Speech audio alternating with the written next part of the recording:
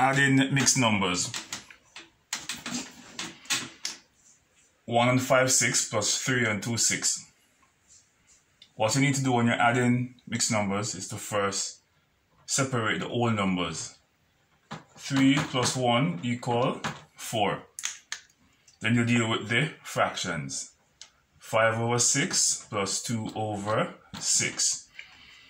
When you're adding fractions with the same denominator, they are like fractions, you put back the same denominator, add the numerators, which is 7. This is an improper fraction. We do not leave our answers as improper fraction. 6 over 7, 6 into 7, 1. Remainder, 1 over 6. So, we're going to add our whole number and our mixed number here. 4 plus 1 give you 5 and 1, 6. And that is your answer.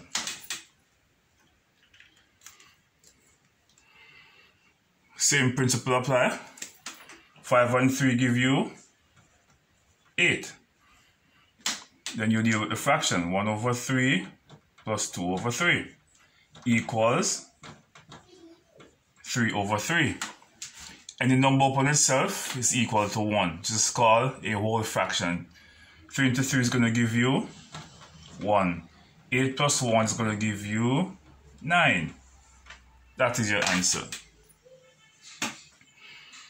7 plus 2 gives you 9. Deal with the fractions. Half, 1 half plus 1 half equals 2 over 2, which is the same as 1. 9 plus 1 equal 10. And that is your answer. 2 1/5 plus 3 and 2/5. Deal with the whole numbers. 3 plus 2 equal 5. Deal with the fractions. 1/5 plus 2/5 equals 3/5.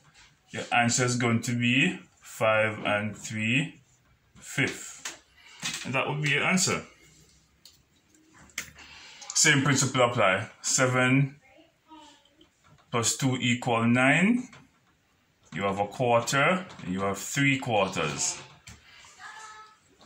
Put back the same denominator, add the numerators. This is 4.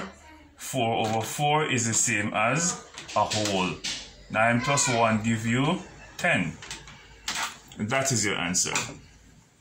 Same principle apply over here. 1 and 1 give you 2. 1 plus 1 give you 2. Add the two fractions. A quarter plus 3/4 is 4 upon itself, which is equal to 1. Then you're going to add the whole numbers. 2 plus 1 give you 3. And that would be your answer.